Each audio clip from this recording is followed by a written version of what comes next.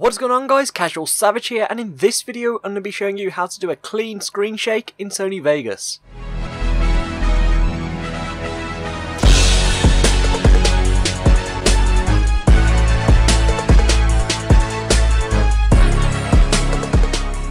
Now just before I get into this video, if you'd like to request a tutorial, then be sure to leave it in the comments below or ask me on Twitter.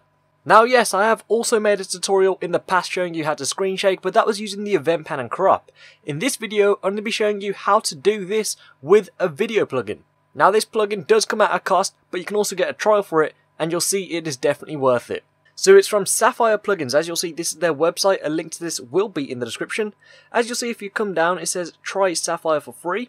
You can request a demo, and there's more purchase options.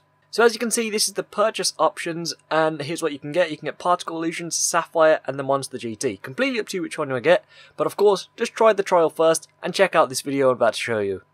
So the clip I'm going to be using is from my Disneyland vlog. It was up yesterday. If you haven't checked it out yet, a link to it will be in the description. And yeah, all I'm going to do is find a part where I want the screen to shake. So you can see, we walk through here, and then let's say I want the screen to shake right here. So I'm going to split the clip, and I'm just going to go a bit more, choosing how far I want the screen shake to last. 3 seconds I think it is. Yep, that's 3 seconds. I'm going to keep the rest of it. So this is what it's going to be like. This is just going to be normal all here. Once it hits this clip here, it's going to start to screen shake.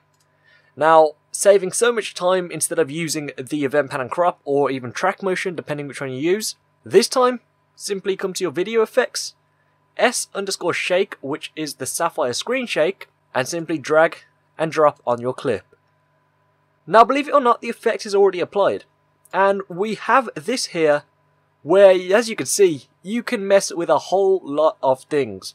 However, the default one itself is very good. I'll show you right now. So I haven't touched any of the settings yet. If we play this through from the beginning, normal, normal, and then look at that shake. And then it goes back to normal like that. You can see it turns out pretty nice, and it doesn't show any of the black bars.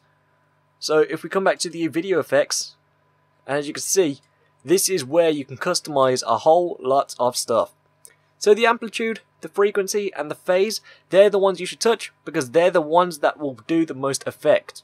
So I'm going to put both the amplitude and the frequency up, and then I'm also going to put the phase down. Now, if we X out of this and play it through, you can already see right there's a massive difference. That is because the frequency has gone all the way up and the amplitude. So, frequency, of course, changes a whole lot of things, and so does the amplitude. So if we just slow them down a bit, remember the phase is still down, you can see the screen shake is happening. And if you can't tell the screen shake is happening and you're probably thinking it's just a shaky camera, well look, my Twitter logo or my Twitter icon is still there from the rendered video. And you see it's just moving around everywhere. Just like that. So yes, it is from Sapphire Plugins. It does come at a cost, however, as well as the shake, you'll see you'll get all of this right here. Everything you see with S_ is from Sapphire Plugins. Like that. So many different things. In addition to this, they have some transitions, as you'll see right here. And they also have some media generators. Now, no, they have not paid me to promote this. I'm doing this free will. The reason I'm actually showing you this is just showing you why it's worth the money, and in case you think buying a screen shaker is the only thing you're going to get, no it's not. You're going to get a whole lot of things.